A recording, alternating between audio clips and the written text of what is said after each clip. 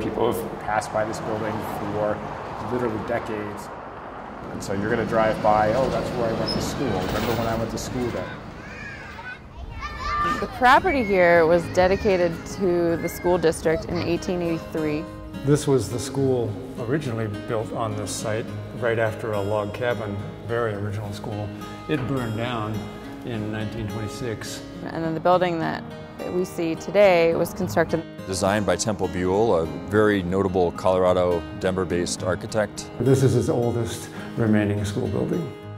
So the school has been in the community for generations. The school shut down in 2007 and they scheduled it for demolition and ultimately resulted in the Housing Authority coming back at the 11th hour to buy the property and the building.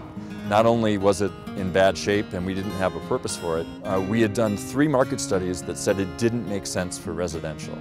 And they called us up and said, would you like to have a look at it, Jim? And I said, sure. Jim Hartman and Susan Ely were the partners that we chose to work with. Some of the original school desks. I loved the building as soon as I saw it and saw a great opportunity to save a building. Like most old school buildings, this is a very wide hallway and it is perfect as a gallery.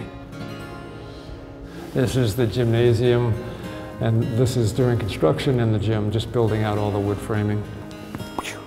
This was my gym. It's amazing.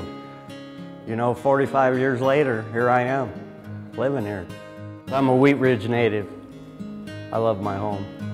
It is great ties to the community. The whole time that the building was empty, we were getting calls and we were trying to work with Wheat Ridge to try to find a solution for it. And we were able to help them out with grants and tax credits. The State Historic Fund was really wonderful because they provided some critical funding to do detail restoration to the windows, to the masonry, to the entry sign panels, to the entry doors. I've never had a place like this cool. We chose this one in particular because it's got views of the mountains over there, solar panels over here. This is perfect. If it wasn't for the city and the surrounding community, this building would be gone.